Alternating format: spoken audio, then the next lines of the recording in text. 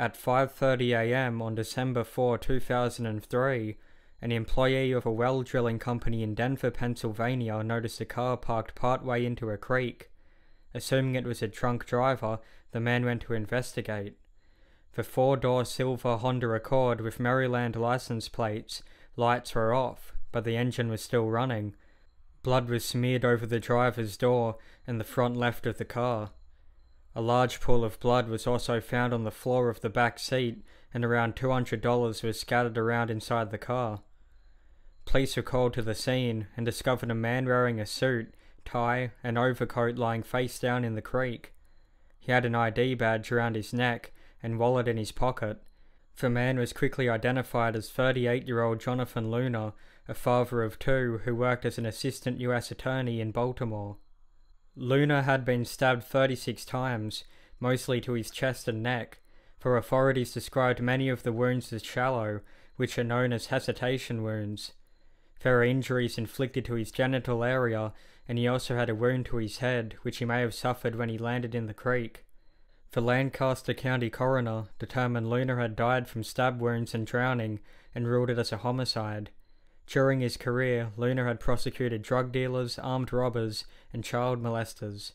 This made him a potential target, his friends and family believed. Investigators looked into cases Luna had been involved with in the last few years, but came up with no promising leads or suspects.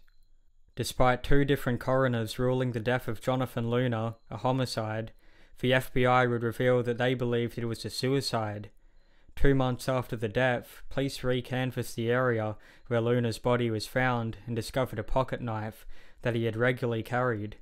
They concluded that Luna had stabbed himself 36 times with his own pocket knife, citing the hesitation wounds as a usual occurrence in suicides by stabbing. A penknife or Swiss Army knife is not the type of weapon you would use in a homicide, said a FBI crime profiler.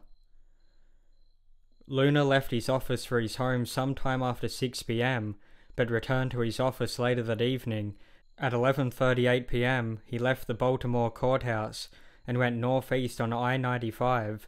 He used his Easy Pass on I-95 into Delaware, but not on the New Jersey and Philadelphia turnpikes. After 3 toll interchanges, he switched to buying toll tickets. At 12:57 a.m, $200 was withdrawn from Luna's bank account from the ATM at the JFK Plaza Service Center near Newark, Delaware.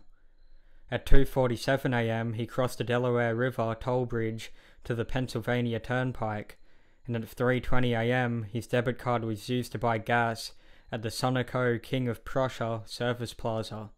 At 4:04 a.m, his car exited the turnpike at the Reading-Lancaster interchange. The toll ticket had a spot of his blood on it, suggesting that he was already injured.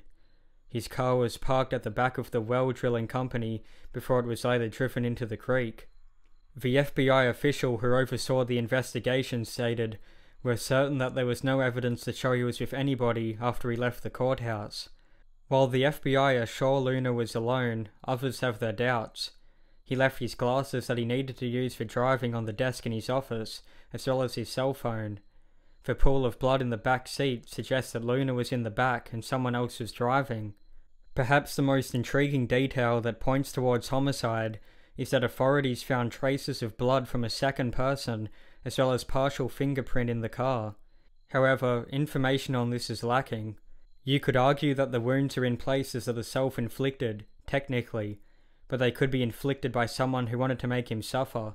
It looks like a homicide, said the coroner.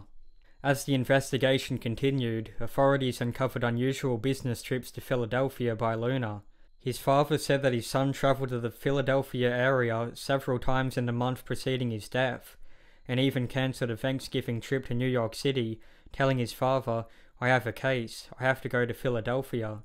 However, officials revealed that he had no court business in Philadelphia. Luna had as many as 16 credit cards, some of which his wife didn't know about, and at the time of his death, he had $25,000 in credit card debt.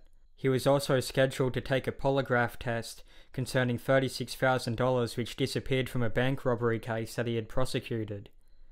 Investigators found his name on an internet dating site seeking women for sexual encounters, indicating that he may have been having an affair.